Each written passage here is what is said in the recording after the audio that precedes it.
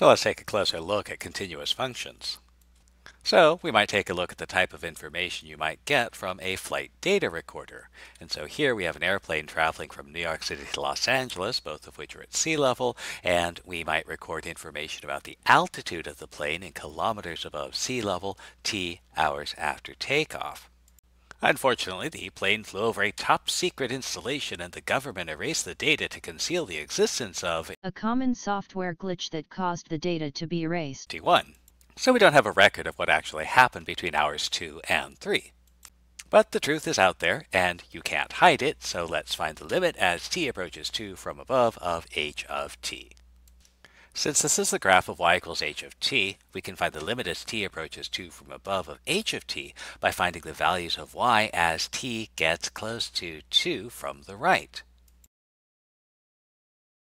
Except we don't have that part of the graph.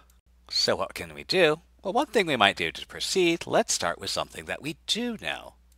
We can approach t equals 2 from the left, and so this suggests that we know the limit as t approaches 2 from the left of h of t. Since we can approach 2 from the left, we know the limit as t gets close to 2 from the left of h of t is going to be 8. Now we don't know whether this is useful, but it is a fact, and so let's go ahead and record it anyway. What else do we know? Well, one useful thing to remember is that the unqualified limit exists if and only if the one-sided limits exist and they agree. And so we also know that if the unqualified limit as t approaches 2 of h of t exists, then the limit as t approaches 2 from below, and the limit as t approaches 2 from above, and the limit as t approaches 2, no plus, no minus, all have to be equal.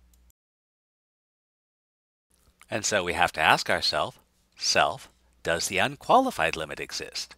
Well, one way the existence of the unqualified limit would be guaranteed is if h of t were continuous.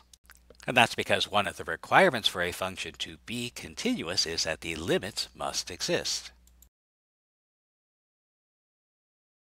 So if we'd like our function to be continuous, we might ask ourselves what would make it be discontinuous. As we saw, there are two situations where a discontinuity occurs. A discontinuity occurs when the function isn't defined, but the plane always has some altitude, so h of t is always defined. So this case can't apply.